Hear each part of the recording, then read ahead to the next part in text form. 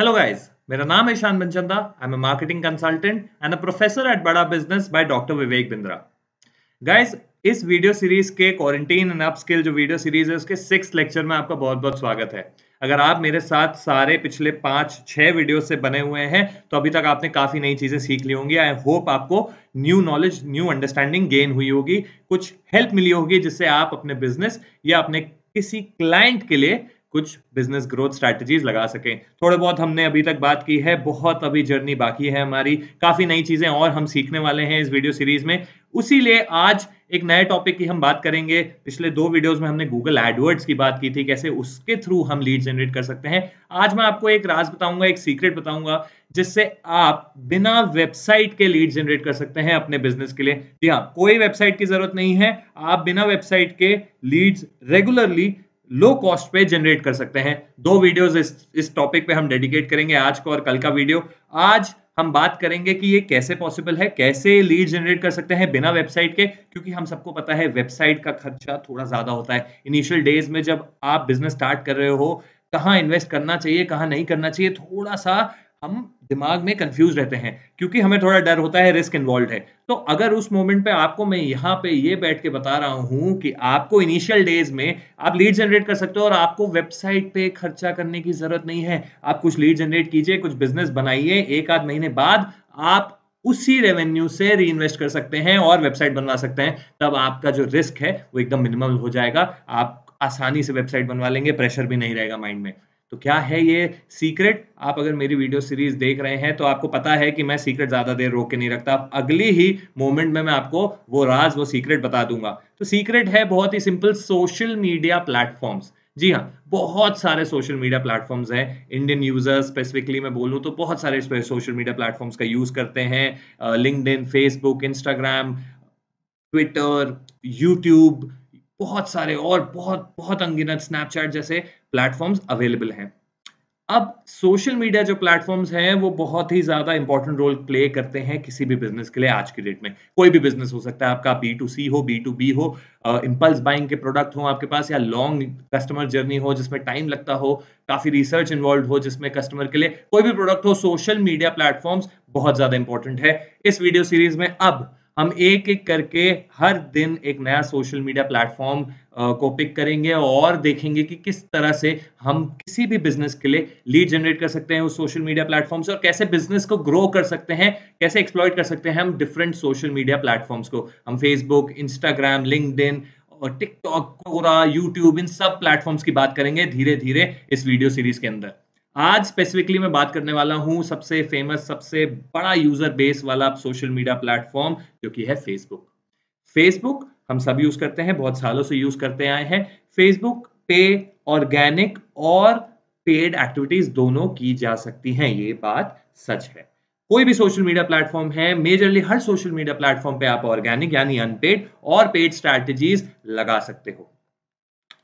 और फेसबुक के अंदर लेकिन जो आपकी ऑर्गेनिक स्ट्रैटेजीज हैं, जो फेसबुक के पेज पे काम आप करते हैं, जो फेसबुक आपका पेज आप बनाते हैं, वहां डेली पोस्ट करते हैं। कई क्लाइंट्स को होता है, मैंने देखा है कि यार फेसबुक पे पेज लाइक्स बढ़ाने, हमें ज्यादा से ज्यादा लाइक्स करने हैं, अच्छा लगता है वो, उससे उन्हें लगता है कि बिजनेस जनरेट होगा। एक चीज मैं आपको सच बता देता हूं आज, ये कि फेसबुक का पेज बिजनेस की ग्रोथ को अब इफेक्ट नहीं करता है। आपको पेज होना चाहिए, आपके डिसेंट नंबर ऑफ लाइक्स हैं अगर तो ऑलरेडी, तो आपको कोई ज्यादा खर्चा करने की जरूरत नहीं है। नॉर्मल आपके लाइक्स काफी हैं, इतना ज्यादा मैटर नहीं करता। फेसबुक एक मैच्योर प्लेटफॉर्म है। मैच्योर मतलब पहले के टाइम पे आप फेसबुक पेज से ऑर्गेनिकली बिना पैसे खर्च किए भी अपने बिजनेस को ग्रो कर सकते थे, लीड जनरेट कर सकते थे, अवेयरनेस जनरेट कर सकते थे कस्टमर्स में। लेकिन अब नहीं, अब जब तक आप पैसे नहीं लगाएंगे, पेड कैंपेन रन नहीं करेंगे फेसबुक पे, आपको फायदा नहीं होगा। और पेड कैंपेन से बहुत ज्यादा फायदा हो जाता है फेसबुक पे, ये सबसे इंटरेस्टिंग बात है। तो आज फेसबुक की हम बात कर रहे हैं तो डेफिनेटली हम पेड मीडियम की, पेड स्ट्रैटेजी की ही बात करेंगे।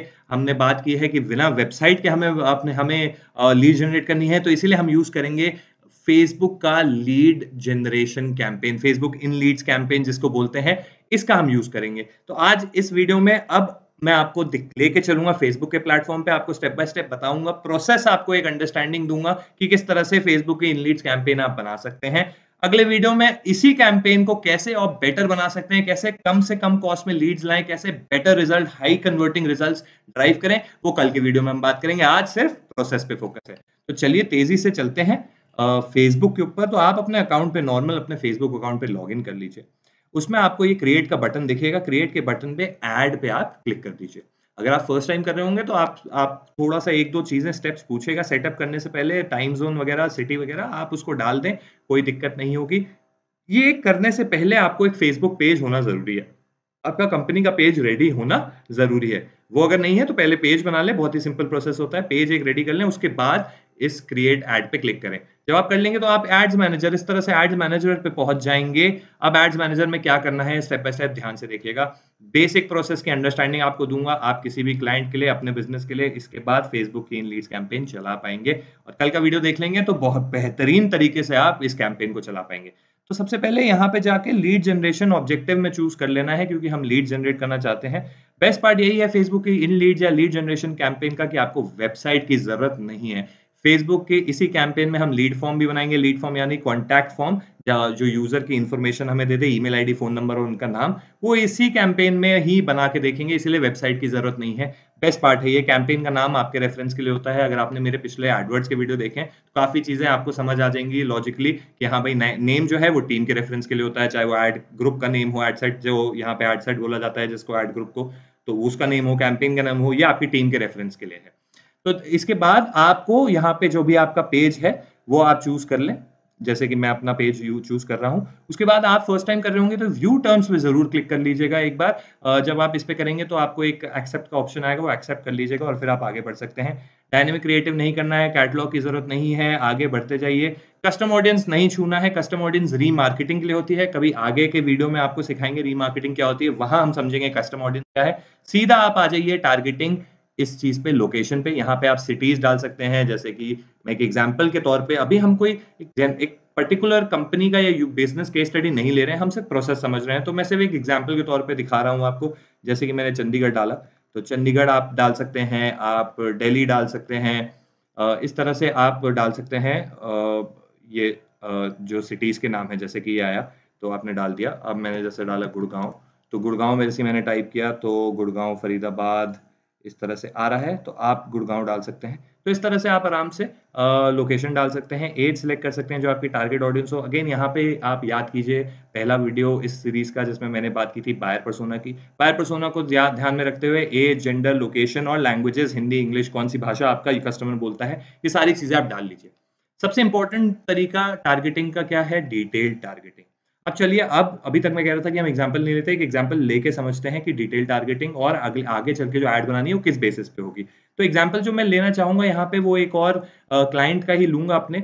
ये क्लाइंट है जो कि गल्फ कंट्रीज के अंदर, मस्कट, कतर, दुबई जैसी जगहों पे लोगों की इंडिया से जॉब लगवाते हैं, यहाँ से लोगों को जॉब के लिए भेजते हैं।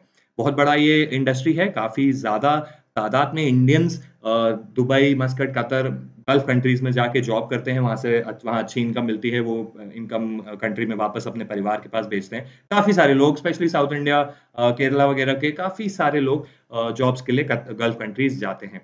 तो अब ये सिनेरियो है, हमें इसके लिए लीड जनरेट करनी है। तो मान लेते हैं कि अब यहाँ पे अगर आप बायर पर्सोना याद करें तो आप डिटेल टारगेटिंग इजीली कर सकते हैं। डिटेल टारगेटिंग आपको करनी है डेमोग्राफिक, यानी कि उनकी जॉब क्या है, किस टाइप के लोग हैं वो, इंटरेस्ट, उन्हें किन चीज़ों में इंटरेस्ट है, और उनका बिहेवियर, जैसे कि वो कौन किस टाइप का फ़ोन यूज़ करते हैं, उनका फेसबुक कैसे यूज़ करते हैं, क्या फेसबुक में बजट लगाते हैं कि नहीं।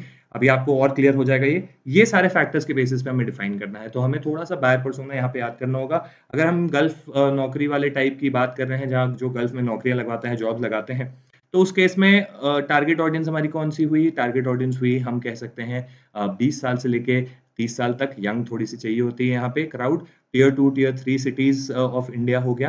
अब और पेन पॉइंट्स की अगर मैं बात करूंगा तो पेन पॉइंट, अब लोग इसमें इंटरेस्ट क्या है लोगों का, पहले तो इंटरेस्ट समझ लेते हैं। इंटरेस्ट क्या है, जॉब ढूंढ रहे हैं, जॉब हंटिंग, उन्हें जॉब चाहिए, गल्फ कंट्रीज में उन्हें इंटरेस्ट है, ठीक है, इस टाइप की चीजें हो गई। अब पेन पॉइंट्स की अगर बात करें तो पेन पॉइंट्स क्या है, पेन पॉइंट्स ये हैं कि यार अनएम्प्लॉयमेंट बहुत ज्यादा है, नौकरियों की कमी हो रही है देश के अंदर, नौकरियाँ नहीं मिल रही हैं। वो देख रहे हैं कि बाकी कई लोग उनके शहर से गए हैं गल्फ़ कंट्रीज़ में, अच्छा कमा रहे हैं, उनका परिवार अच्छा कर रहा है। तो ये सब चीज़ें देख रहे हैं, ये पेन पॉइंट्स हैं उनके, ये they are what this is what they are seeing. अगर आपको याद हो एम्पैथी में आपने सीइंग भी आता है पैरामीटर, तो उसके बेसिस पे आप डिफाइन कर सकते हैं। तो जैसे कि यहाँ पे मैं कुछ-कुछ दे दूँ, आप नॉर्मल टाइप करें, आपको यहाँ पे ऑप्शंस आने लगेंगे, आप कर सकते हैं जैसे कि जॉब हंटिंग। तो ये जॉब हंटिंग इंटरेस्ट है, आप पढ़ सकते हैं description, people who have expressed an interest in और like pages related to job hunting. अब ये कौन से लोग होंगे जिन्हें जॉब चाहिए? तो हम ये डाल सकते हैं। इसके अलावा हम जैसे डाल सकते हैं gulf jobs in Dubai interest करके भी आ रहा है, ये आप डाल सकते हैं। इसके अलावा और क्या डाल सकते हैं? अभी आप और इंटरेस्ट डाल सकते हैं इन लोग के। अब आपको अगर समझ ना आए तो आप क्या कर सकते हैं? सबसे पहले तो आप सजेशन पे क्लिक कर लीजिए। जब आपने 2-3 डाल लिए हैं, आप सजेशन पे क्लिक कर सकते हैं, जैसे सर्चिंग फॉर जॉब। कई लोग अपनी प्रोफाइल में सर्चिंग फॉर जॉब लिख देते हैं, वहाँ से एम्प्लॉयर्स के फॉर्म में आ रहा है, आप ये डाल सकते हैं। आप सजेशन से ये एप्लीकेशन फॉर एम्प्लॉयमेंट ये डाल सकते हैं, एम्प्लॉयमेंट वेबसाइट डाल सकते हैं, लुकिंग फॉर वर्क डाल सकते हैं। ये सारे रेलेवेंट हैं, रेलेवेंट वो हैं। 1-2 आप जब खुद डाल दें सजेशन में, उसके बाद आने लगता है लगातार। आराम से आप 10-12 इस तरह से पैरामीटर्स डाल सकते हैं, कोई प्रॉब्लम नहीं है। तो चलिए आगे बढ़ता हूँ मैं। प्लेसमेंट्स यानी आपकी ऐड दिखेगी कहाँ? तो मैं एक बार दिखा देता हूँ। वैसे हमें ऑटोमैटिक प्लेसमेंट सेलेक्ट करना होता है, पर कहाँ-कहाँ दिखा सकते हैं आप? फेसबुक और इंस्टाग्राम पे ऐड दिखती है। फेसबुक में अलग-अलग जगह और इंस्टाग्राम में अलग-अलग जगह ऐड दिखती है। अगर आप इंस्टा पे नहीं चलाना चाहते हैं, आप सिंपली यहाँ से अनटिक कर सकते हैं। अगर आप इंस्टा, फेसबुक दोनों पे ये पेड ऐड चलाना चाहते हैं, तो सिंपली ऑटोमैटिक प्लेसमेंट पे ही इसको रहने दें। इसके बाद आपको कुछ नहीं करना है, सीधा आना है, अपना बजट डालना है। डेली आप कितना खर्च करना चाहते हैं? सपोज़ मैं ₹500 खर्च करना चाहता हूँ। यहाँ से आप शेड्यूल सिलेक्ट कर सकते हैं कि आप कब-कब ऐड चलाना चाहते हैं, कब से कब तक। मैं अभी उसको कंटिन्यूअस रखूँगा। मैं यहाँ कुछ नहीं करना है, सीधा कंटिन्यू पे क्लिक कर देना है। आपकी सेटिंग टारगेटिंग हो गई है, डिटेल टारगेटिंग फोकस रखिएगा, बायर पर्सोना को ध्यान में रखिएगा। उसको ध्यान में रखते हुए अगर आप यहाँ टारगेटिंग सेट करेंगे तो काम आसानी से हो जाएगा। अब आते हैं ऐड पे। तो ये हमारी ऐड कॉपी है। अब ये मैं आपको एक बार दिखा देता हूँ। सिंगल इमेज हम यूज़ करेंगे। यहाँ से हमें एडिट करनी है, तो हम एडिट कर लेते हैं ये इमेज। तो सबसे पहले मैं क्लियर कर देता हूँ इमेजेस, क्योंकि ये गलत इमेज है। अब ऐड मीडिया पे क्लिक करके एक ऐड इमेज कर लेते हैं। मैंने एक इमेज निकाली हुई है रेलेवेंट, इसी एग्जांपल से रेलेवेंट, नौकरी गल्फ के अंदर नौकरी से रेलेवेंट मैंने इमेज निकाली हुई है। मैं अपलोड, तो ये मैंने निकाल ली है इमेज। ये इमेज मैं सिलेक्ट कर रहा हूँ। इसको हम कंटिन्यू पे क्लिक कर देंगे और ये इमेज डल गई है। अब अगेन थोड़ा-सा अब टेक्स्ट है, जो टेक्स्ट ऊपर आएगा इमेज के ऊपर। एक हेडलाइन होती है, एक बटन होता है, एक डिस्क्रिप्शन छोटा-सा रहता है, ये सब चीज़ें लिखनी होती हैं। इनको ध्यान में रखिए। अगेन बायर पर्सोना, एम्पैथी में आपको ध्यान में रखते हुए आपको लिखना है। पेन पॉइंट्स सबसे ज़्यादा ध्यान में रखिए, क्योंकि पेन पॉइंट को आप मेंशन करते हुए अपनी ऑफरिंग देंगे, तो ही उनके दिल पे हिट होगा, आपके टारगेट ऑडियंस के। तो यहाँ लिख सकता हूँ, तो थोड़ा-सा पेन पॉइंट को हिट किया है हमने। हेडलाइन देंगे अप्लाई फॉर जॉब्स नाउ। ये एक्शन है, बता भी रहे हैं हम कि आपको अप्लाई करना है। डिस्क्रिप्शन लिख देंगे thousands of jobs available। इसी चीज़ में ये एक थीम हो गई जहाँ मैंने ब्यूटीफुल लाइफ, स्टेबल करियर बोला। मैं आपको एक और एग्जांपल दे सकता हूँ यहीं पे। आप उस एक और थीम ले सकते हैं जहाँ पे आप अनएम्प्लॉयमेंट की बात कर सकते हैं कि और ऐसे मोमेंट पे we are offering a stable career in gulf countries, जहाँ पे इतनी प्रॉब्लम नहीं है, इकोनॉमिक कंडीशंस इतनी बुरी नहीं है। इस तरह से थीम भी ले सकते हैं जहाँ पे आप अट्रैक्ट कर सकते हैं अपने टारगेट ऑडियंस को। अगेन याद रखिए, आपको ध्यान में रखना है बायर पर्सोना और एम्पैथी मैप, बहुत इंपॉर्टेंट है। यहाँ डिस्प्ले लिंक है, जो भी वेबसाइट का लिंक होगा, जैसे कि अपनी वेबसाइट का डाल देता हूँ। जो वेबसाइट का लिंक है दिखेगा यहाँ पे सिर्फ, ऑप्शनल है, डालना चाहें डालें, नहीं डालना चाहें ना डालें। कॉल टू एक्शन यानी बटन, कॉल टू एक्शन का मतलब होता है कि आप पुकार रहे हैं, यूजर को बता रहे हैं कि क्या एक्शन लेना है। तो यहाँ पे मैं डालूंगा साइन अप, एकदम सही है। आप अप्लाई नाउ कर सकते हैं, अप्लाई नाउ, क्योंकि मैंने यहाँ देखिए अप्लाई भी लिखा है, तो मैच करता है सबकॉन्शियस माइंड में, यूजर को समझ आता है। अब आते हैं एक फॉर्म बनाने पे। तो फॉर्म में आप न्यू फॉर्म पे क्लिक करें। जैसा मैंने बोला था, यही तरीका है जिससे आप बिना वेबसाइट के लीड जनरेट कर सकते हैं। फॉर्म में मोर वॉल्यूम ऑप्शन का चूज करें, इंट्रोडक्शन ऑप्शनल है, उसको ऑफ कर सकते हैं। सीधा क्वेश्चंस पे आइए। ईमेल आपका है, फुल नेम आपका है, एक नया क्वेश्चन आप डाल सकते हैं जिसमें आप डाल सकते हैं उसका कॉन्टैक्ट फील्ड में फ़ोन नंबर, तो फ़ोन नंबर मैंने डाल दिया। इस तरह से आपका फॉर्म दिखेगा। नेक्स्ट आते हैं प्रिवेसी पॉलिसी पे। तो प्रिवेसी पॉलिसी जो है वो मतलब कि ये बात करनी होती है आपको प्रिवेसी पॉलिसी में कि भाई आप जो इन्फॉर्मेशन है वो गलत यूज़ नहीं करेंगे। आप सही से यूज़ करेंगे, उसको सिक्योर रखेंगे, कहीं शेयर नहीं करेंगे पब्लिक में। ये सारे पॉइंट्स होते हैं, ये पॉइंटर्स आपको कहीं भी मिल जाएँगे, गूगल आप करेंगे, तो आप वो पॉइंटर्स अगेन वेबसाइट की ज़रूरत नहीं है, आप बस एक ब्लॉगर या टम्बलर जैसी वेबसाइट पे जाके जो सब डोमेन देता है वो आप उसको यूज़ कर लें या गूगल माय बिज़नेस जो मैंने दिखाया था वहाँ पे आपकी वेबसाइट होती है, वहाँ पे प्राइवेसी पॉलिसी डाल दें और उसका लिंक आप यहाँ पे डाल दें। तो टेक्स्ट में आप लिखें प्राइवेसी पॉलिसी और लिंक जो भी वेबसाइट का है, वो लिंक डाल दें। जैसे कि मैं डाल देता हूँ अपना गूगल माय बिज़नेस का, थैंक यू स्क्रीन पे जाना है, ये सारी चीज़ें हैं। अगेन यहाँ व्यू वेबसाइट की जगह आप कॉल बिज़नेस डाल सकते हैं, डाउनलोड डाल सकते हैं, जैसे मैं कॉल बिज़नेस डाल देता हूँ। इस तरह से आपको उसके बाद कर देना है सेव पे क्लिक और फिर कर देना है फिल। आई होप समझ आ गया होगा फॉर्म कैसे बनाना है। जब ये आपका हो जाए तो आपकी कैंपेन बन गई है, आप कन्फर्म पे क्लिक करेंगे और आपकी कैंपेन रेडी हो जाएगी। अगर आपके अकाउंट में पैसे नहीं होंगे तो टेंशन मत लीजिए, कैंपेन रन ही नहीं होगी तो आपको दिक्कत नहीं है। बनाने का प्रोसेस कैसा है वो एक बार ट्राई ज़रूर कर लें। तो यही है इस वीडियो में मेरा काम यही था, यही टॉपिक मेरे को डिस्कस करना था कि किस तरह से आप बिना वेबसाइट के फेसबुक की पेड कैंपेन का यूज़ करके लीड जनरेट कर सकते हैं, अपने बिज़नेस को ग्रो कर सकते हैं।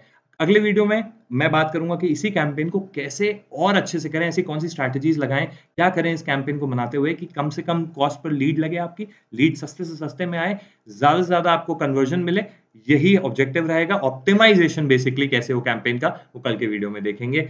आज के लिए टास्क आपका ये है कि जो फेसबुक कैंपेन कैसे जो इन लीड्स कैंपेन बनाना सिखाया है, आप भी किसी बिज़नेस के लिए बना के ट्राई कीजिए। स्क्रीनशॉट्स आप चाहें तो मुझे ishandigitalcourse@gmail.com पे भेज सकते हैं और मैं आपको गारंटीड रिप्लाई करूँगा विद द फीडबैक। मेरे चैनल को सब्सक्राइब करना ना भूलिए। Thank you so much.